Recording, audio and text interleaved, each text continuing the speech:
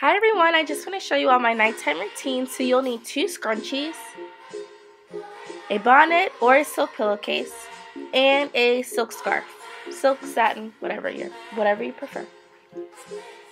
Alright, so I'm going to go ahead and take the looser scrunchie and section off the top part of my hair. So I sleep in 2 pineapples just because one pineapple, depending on how my hair is feeling and what products I use, one pineapple will overstretch my curls and it takes forever for the curls in the back to actually lay down and stay in the shape.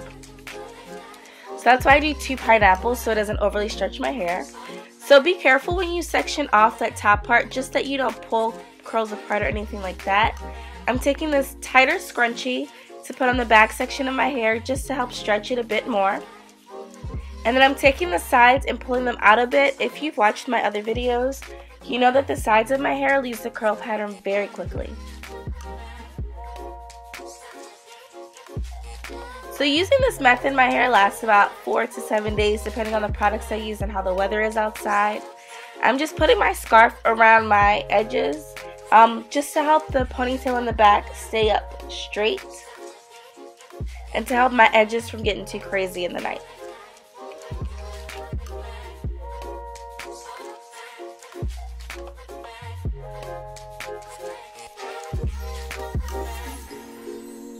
So if you're wondering why my hair looks so kinky and tight, it's because this is my no gel wash and go. I'll attach the video to that down below.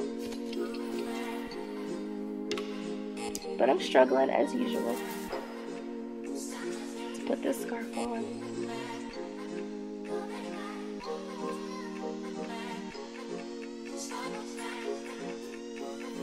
Alright, I finally got it. So those are my 2 pineapples.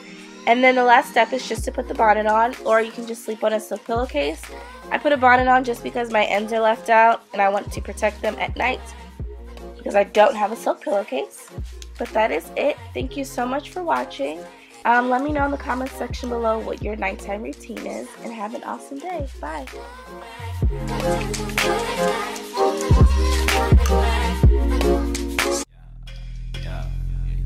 Look at God, wrist. Said she didn't wanna keep it. Woo. Look at God, guess that'll be our little secret.